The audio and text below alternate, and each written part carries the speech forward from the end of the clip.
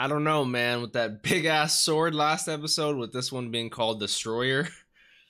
Some action is definitely something's getting destroyed.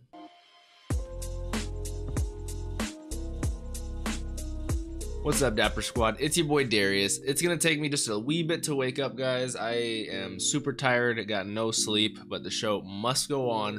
Must watch some Black Clover. I'm sure like 3-5 minutes into the episode anyway, I'll be woken up. You know, that's how Black Clover does. But last episode we had Lotus, which I actually learned his name was actually Lotus, because I'm pretty sure the name of his group is also the Lotus of the Abyss, but his name is Lotus. I'm almost positive. Going against Luck, Asta, and Noelle. Asta was able to get him thanks to a little plan they had. And then it's Yuno, Klaus, and Mimosa versus the Diamond guy. And he's shitting on them right now. I have no idea what's going to happen with that. I thought Yuno was going to beat him, but it did not seem like it's going to be okay. I'm very curious. Remember, guys, if you guys want early access to the next bunch of episodes I upload and full length to this one and all the other shows I'm currently watching, consider checking out that Patreon down below. It's always an option for you. If you want to support me and Patreon's not really your thing, if you could just leave a like and a nice comment down below, it really helps me push me out there in the algorithm, helps people see my faces, and I appreciate you guys oh so much for it. Don't forget to follow me on Twitch and on Twitter for the live streams and for the updates. Let's hop into this. Black Clover, episode 17, Destroyer. A defenseless old man like you, huh? Wow, he broke his arm. I mean, that's one of the things of it being so dull, but him being so strong. It's not gonna cut you, he's gonna break your shit. Is that like special? What do you guys say? Everyone says that though. I want to learn more about how special it is. Why is that so cool? I want more answers.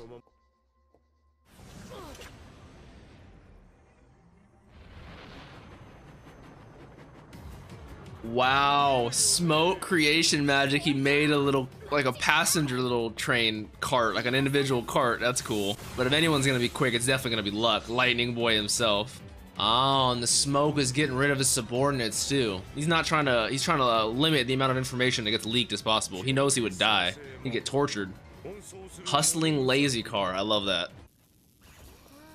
Got away. He's good. He's definitely very skilled, talented. Is he detecting the diamond magic? I still remember Yambi said his ability to sense magic is second to none. Yep, the diamond mage. Mars. If he has that much faith in him, Mage Warrior, he's the secret weapon. So he has to be nasty. I mean, if he's taking care of Yuno, and then Lotus has this much faith in him, and his grimoire looks that fucking cool.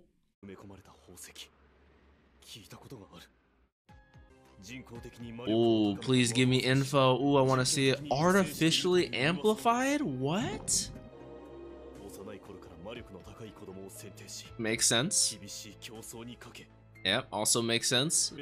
Okay, I didn't know that. I thought they were just all look, all aesthetic. Oh my god. Is the I can definitely name a couple animes like that. Yep. Reminds me of Full Metal Alchemist, if anyone knows what I'm talking about. No spoilers, but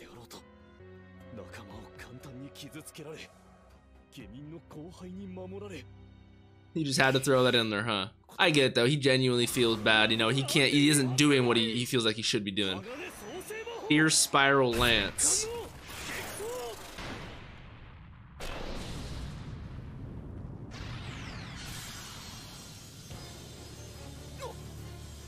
Oh, I thought it was him with like armor around him, but he made a clone.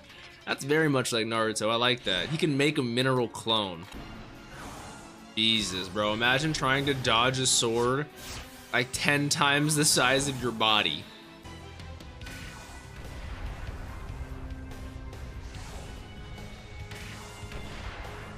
I'm really liking this fight scene though.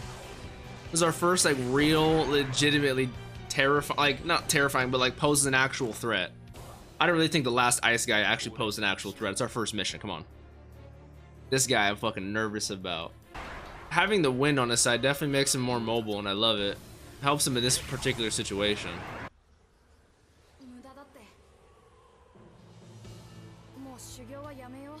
That's the same thing he would say to Asta. It's no use because he would just overwhelm him. And he's probably gonna find motivation from this.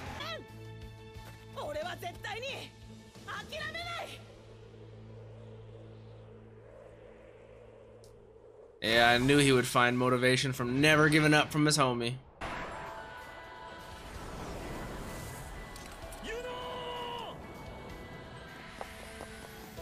We get to finally, he saved us a couple episodes at the end, we get to save him. Let's go. I'm not even shocked that, I mean, it could be made out of whatever. If it's magic, it's getting cut through, and that's what I like to see. Hey, pale guy. That's like something Naruto would say. I love when our main character is just funny, comes and save the day, you know? Still being himself. Right? Good point. Who said that? Oh, okay.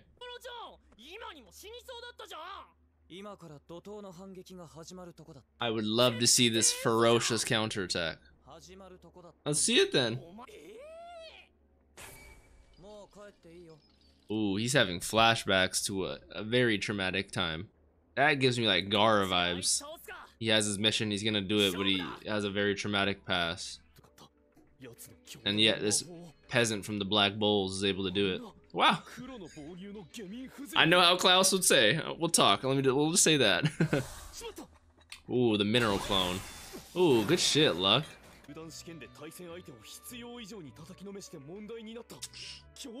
Luck, the cheery berserker. Is that what he just said? That sounds like Luck. He has these inner monologues with himself all the damn time.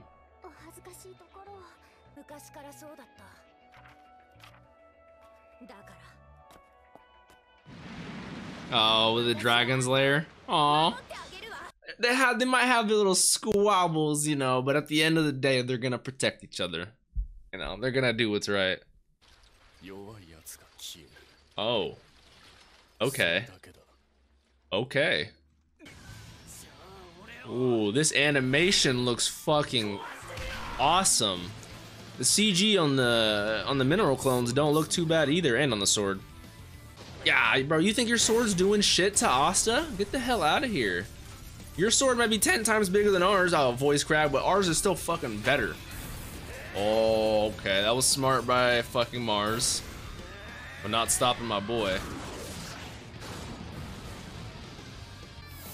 Ooh, launch a little fucking projectile his way too.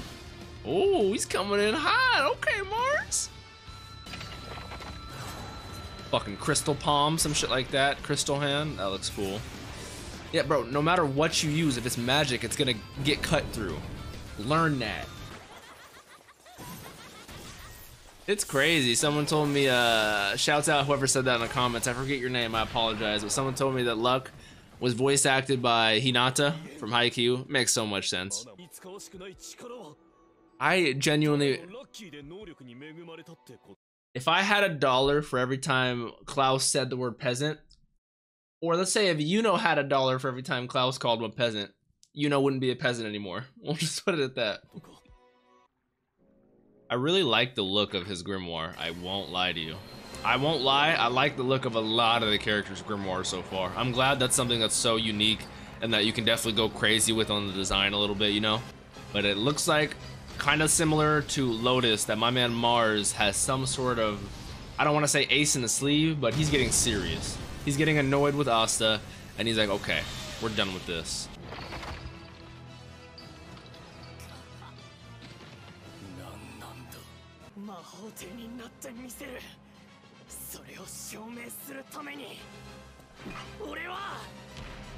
Bro, why does my guy look fucking yoked? That's all he's done. I mean, yes, but my man has like a fucking 10-pack. Of course, clink, clink, clink, clink, clink. All right, Asta, relax. This is literally like Gara. That's literally like Gara and his uncle.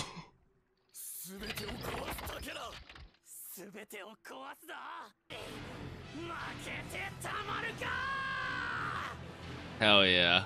Yuno's like smiling. Ooh. Yeah, bro. This is so much like Naruto, and I'm not saying that in a bad way at all, guys. A pebble that shatters diamond. It's the best kind of pebble you can be right there. Wait, he fucking did it? Talk about resolve. Talk about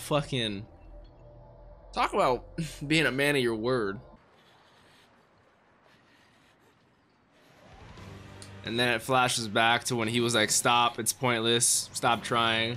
And I feel like he's gonna do it again. He's gonna hit him, and he's gonna show Yuno that through hard work, perseverance, and training, anyone can become a genius. Also gives me such Naruto vibes, and I love it.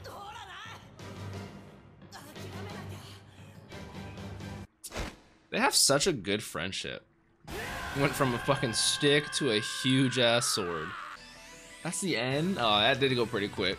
So I didn't write down anything this episode but Mars' name. He clearly has more of a backstory that we're going to be developing a little bit further, which I'm excited for. I love humanizing our villains.